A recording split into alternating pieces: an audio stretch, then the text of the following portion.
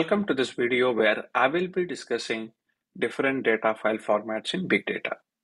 What are these different formats? Why are they used? What is the purpose of it? You will have complete idea about this at the end of this video.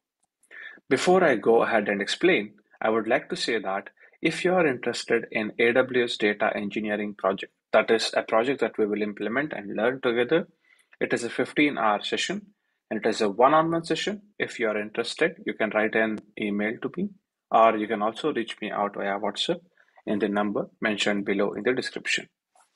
Let us first understand what is a data file format. What's the purpose of having a data format? Data format is the topic of discussion today.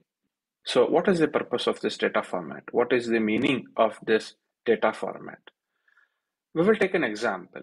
Let us say you go to a bank to withdraw some money.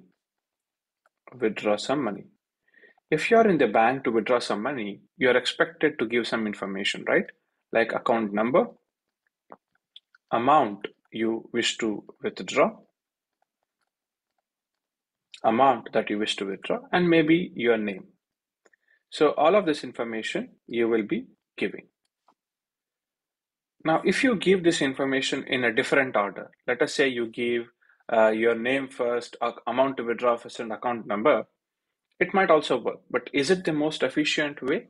It is not, because the bank authorities who are sitting there or the accountant who is sitting there, they will be using an app and that requires the data to be input in a certain format.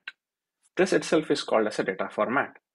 To achieve the best result of your transaction or to get your work done, it is very important that you store, process, and give the data in the right format.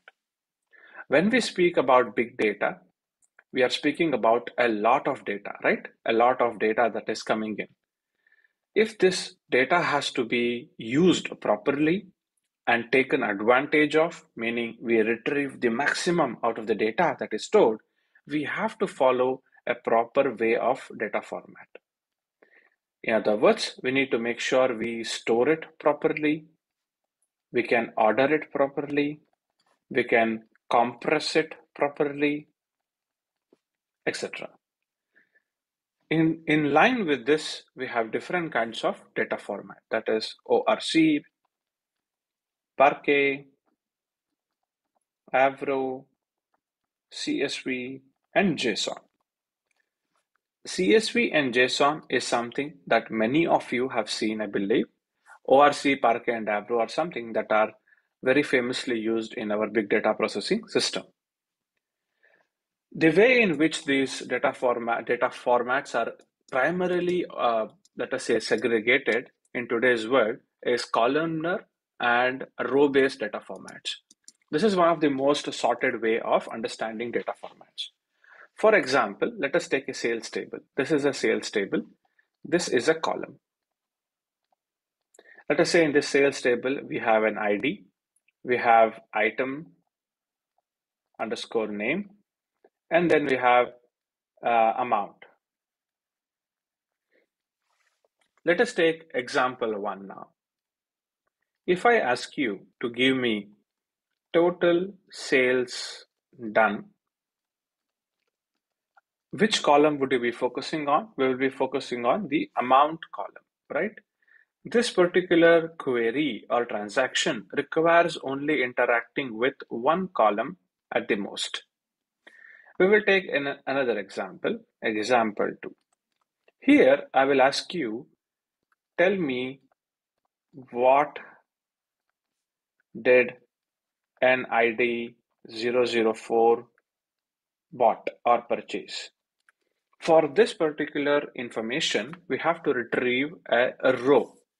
This will result in a row scan, and this should result in a column scan. Taking this example, this is very important for you to understand, is that if you are doing column-oriented scans or column-oriented calculation, then if you store the data in the column-based format, then you will achieve much faster result. If you are doing row-based calculation, like understanding a user behavior, trying to understand what the user purchased, what is the status of a particular order. This requires a row scan, and storing such kind of information in a row-based format will help you a lot. This is why most of the data formats are segregated on a very high level into two sections, that is a row-based data format and a column-based data format. A row-based data formats are nothing but we have JSON, we have CSV, and we have Avro. And when it comes to column-based data formats, we have ORC and Parquet. This is just one of such examples compared to many of the different use cases that comes with data format. I would like to give you a real-time example that in the interview, what happens. Let us say in the interview, usually this question pops up is what is the best data format that you are storing the data in? Or they might also ask you if what is the data format that you prefer to choose to store the data in and why? This is a common interview question. Now, how would you want to answer this? Based on the information that I just provided you in this video, it is pretty clear that there is no one particular format that suits everything, right? So formulate your answer in this way. Storing the data in the data format depends really on how we are accessing the end result. Meaning, if we want to access sales related data, that is total sales done per day, per week, per month, or if you want to understand total items sold. So if you have some kind of aggregation sum which focus on certain columns only, then I would prefer to store this in column-based format.